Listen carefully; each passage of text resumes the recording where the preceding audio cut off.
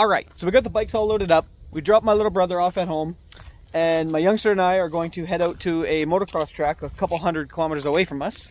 And we ended up finding out that there's a shortcut that we can take. So there's this sketchy little ferry crossing that crosses over the river that's going to save us about an hour of time. So we're going to hop on that. We're going to get to the other side. We're going to show you this track, so stay tuned. All right, so where we left off with our last video is sort of where we're picking up, but kind of sort of not really. So we picked up, we were heading to the track, we were going to do some riding. Well, we got to the track and it was empty. There was only one guy riding, and we kind of came to the realization that my youngster's bike was just a little bit on the small size, and we got talking to a few people, and ultimately we made a decision. That's what we did. We sold my youngster's bike.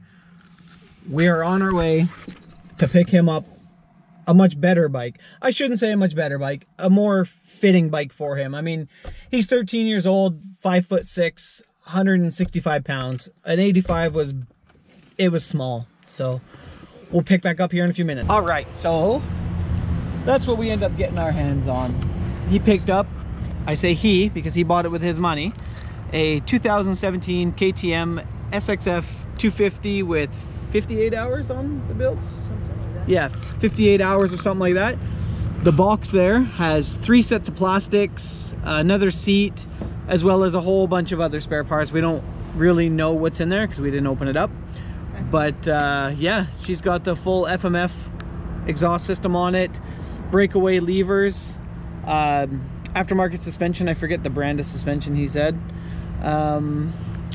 Yeah, he got a heck of a deal. I'm not going to tell you what he paid for this, but it was a good deal, wasn't it? Yeah. It was a heck of a deal.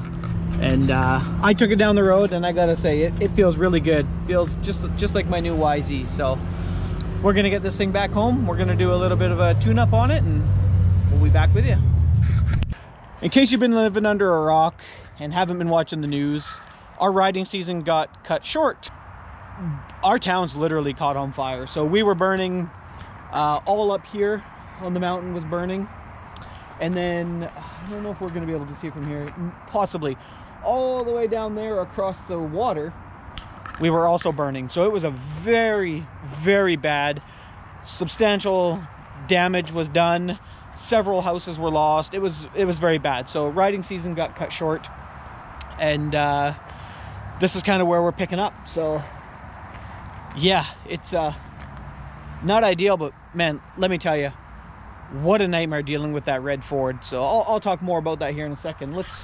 We're going through bikes and vehicles like we are going through underwear. So it's kind of hilarious. So this video has been spread out over a couple weeks, and this is where we ended up. So shortly after that clip, we started running into some electrical issues with that red Ford. Long story short, the dealership had to buy that truck back from me. So when they did, I immediately went on the hunt looking for something that would save me money on fuel costs while I'm towing our bikes, or even just, you know, using it for work purposes, because my Dodge is a great truck and I like that truck for off-roading, but it is so bad on fuel. It doesn't help that it's got big tires on it, but that thing averages 22 liters per 100 when we're towing. This thing, towing the same load, averages 11 liters per 100. So pretty substantial fuel savings right there. So we're coming out ahead on that one. But more so, it's just the future proofing myself with my truck. The F-150 was a very nice truck, very comfortable truck. It'd be a great truck if I wasn't going to use it as a truck per se, because you do kind of feel things. What I mean by that is it claims it can haul a lot of weight. It claims it gets X amount for fuel mileage.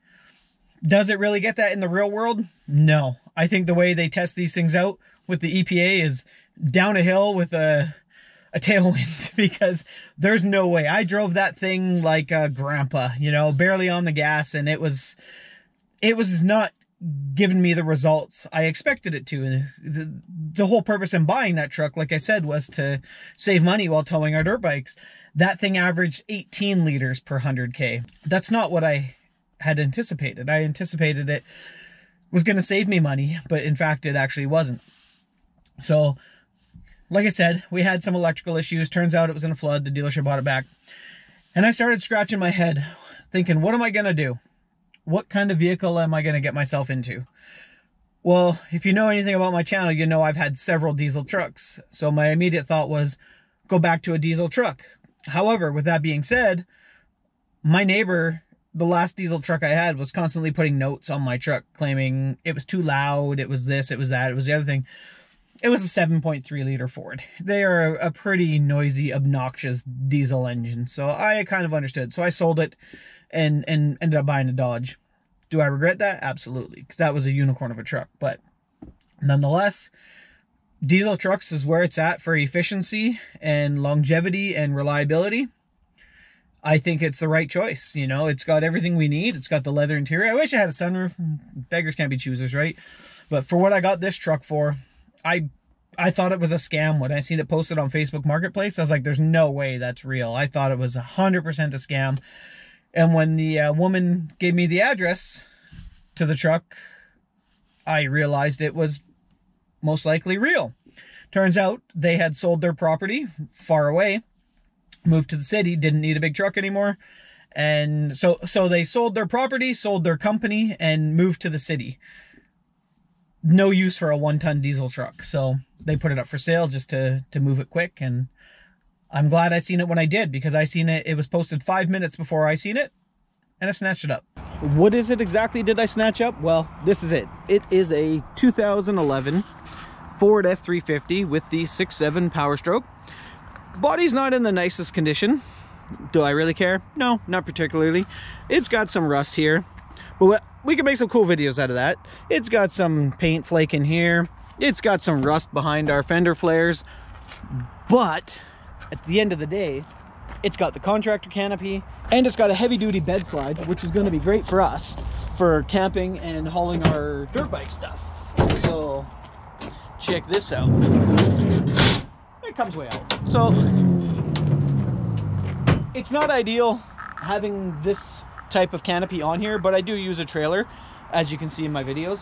I prefer towing the bikes in the trailer. It makes life a little easier for me. You're probably saying I'm crazy because I like to tow a trailer rather than utilize the box of the truck. Well, in some situations, yes, but most of the areas that we ride and the things we do, having it in a trailer is actually easier because we can put our gear and other necessities in the back and keep it dry. Because sometimes when we're up in the mountains, the skies open up and we get wet. So having just the bikes exposed isn't the end of the world. Having our gear exposed, well, that would suck.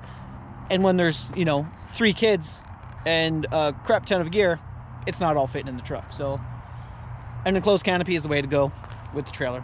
That's what I like. So I'm gonna end this video up here because I'm just blabbing about nothing.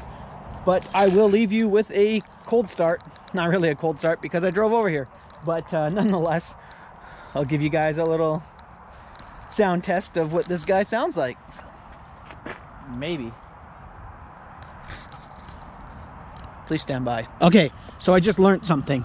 If I have my running lights on, I cannot use the remote start to start the truck. That's very odd. So let's try that again. Give it a lock.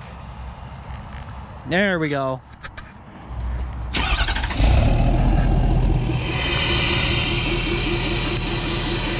Oh yeah, she sounds like an angry diesel, all right. So we're gonna end this off here. Appreciate you guys watching.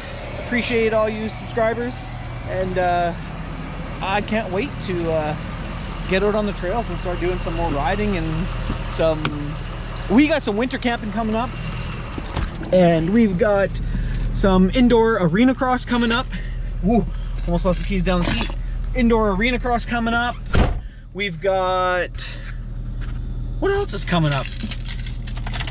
Oh, we got a winter rally coming up, like automotive rally, and a few other things. So you have to stay tuned for that. We'll see you there.